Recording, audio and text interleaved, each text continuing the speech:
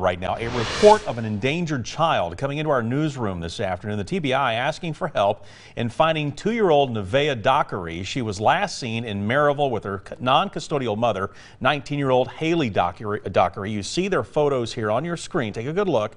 A warrant for custodial interference has now been issued for Haley Dockery. Now, this is a statewide alert. Authorities saying right now there is no known direction of travel, so they're depending on anyone with information about Nevaeh or Haley Dockery, her mom, to please call them and let them know if they see them. So you need to call the Blount County Sheriff's Office, and we have that number right here, 865-273-5131, or the TBI at 1-800-TBI-FIND, or if you spot them, call 911 as well.